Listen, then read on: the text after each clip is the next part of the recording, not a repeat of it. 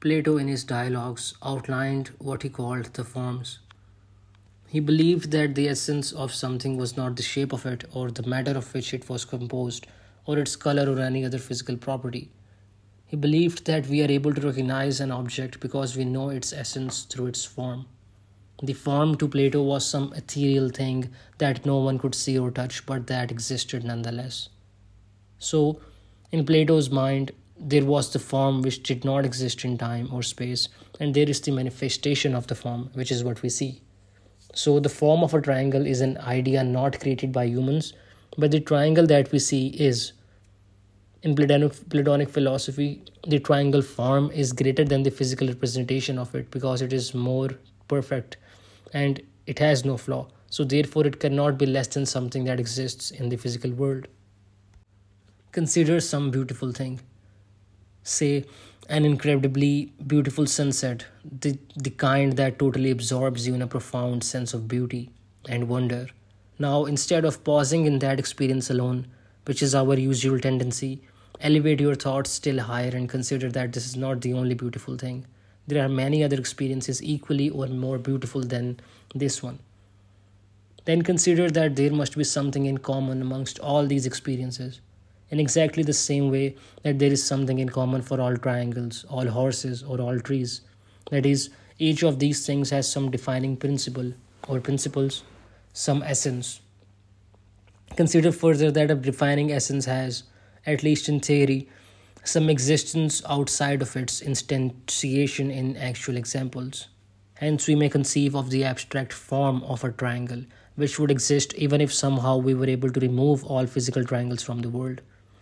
If so, we may also suppose that there is some form of beauty, which is the principle that all beautiful things have in common, and that this may potentially exist independently of all beautiful things. Moreover, beauty is not the only good. There are also such noble things as truth, virtue, excellence, and justice, which we also unhesitatingly consider good, which delight or assure us, and which can bring us very deep levels of satisfaction. And just as with beauty, we may suppose that there is some essence or form for each of these other things a form of truth, a form of virtue, a form of excellence, a form of justice, and so on. And finally, we may contemplate the possibility of some principle or essence which all of these different forms of good have in common. This too would be a form, the form of goodness. God is defined as that being than which nothing can be more good. Therefore, God, according to Plato, is the form of goodness. In the Phaedo, one of the Platonic dialogues, Plato argues that the existence of the form of the good, which is the highest and most perfect good, requires the existence of a divine source that is responsible for its creation. Now, though this is not a fully logically persuasive argument for God's existence, it can be approached as a contemplative or a spiritual exercise. That is, as Plato himself presents this line of thought, one is not so much trying to logically convince oneself as to elicit, by performing this exercise, an elevation of the mind to an awakening or remembrance, anamnesis of an innate, intuitive understanding of God. We might then call this an experiential proof. It is important to recall that Plato sees a form as the ideal essence of something, a transcendent entity that is perfect, immutable, indivisible. The things of our everyday world are imperfect copies of the forms. They are multiple, but the forms themselves are one. For example, there are many different kinds of cats. Some have black fur, some grey, some orange even. There are many different breeds, and cat owners might say that every cat has its own distinct personality. There is, however, something that all cats have in common, namely catness, you could say. According to Plato, the many cats are merely a facsimile of the form cat. We call all the different cats in the world by one name because they have that form in common. Plato believed that forms exist as essences in a transcendental or supralunar world. They are apprehensible rather than sensible and constitute the objects of our knowledge. The chief problem, Parmenides says, is figuring out the exact relationship between the form and the particular. How does the particular partake in the form? How is the form incarnated in the particular? Consider Again, the example of cats. How can the form cat be infused in each individual cat while remaining indivisible in one? How does the perfect ideal intermingle with its imperfect copy?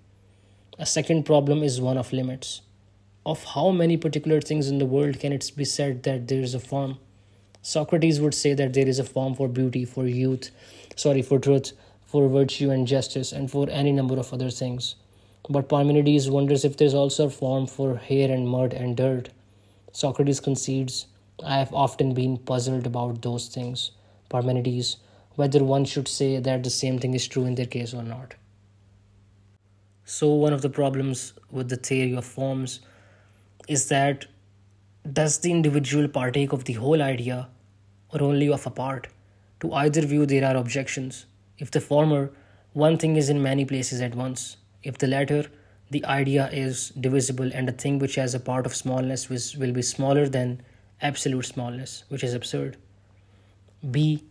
When an individual partakes of an idea, the individual and the idea are similar. Therefore, there will have to be another idea, embracing both the particulars and the original idea. And there will have to be yet another, embracing the particulars and the two ideas, and so on. Thus, every idea, instead of being one, becomes an infinite series of ideas. This is the same as Aristotle's argument of the third man, which was him criticizing Plato's theory of forms. Thirdly, Socrates suggests that perhaps ideas are only thoughts, but Parmenides points out that thoughts must be of something. Ideas cannot resemble the particulars that partake of them for the reason given in B above, that when an individual partakes of an idea, the individual and the idea are similar. Lastly, ideas, if there are any, must be unknown to us because our knowledge is not absolute. If God's knowledge is absolute, He will not know us and therefore cannot rule us.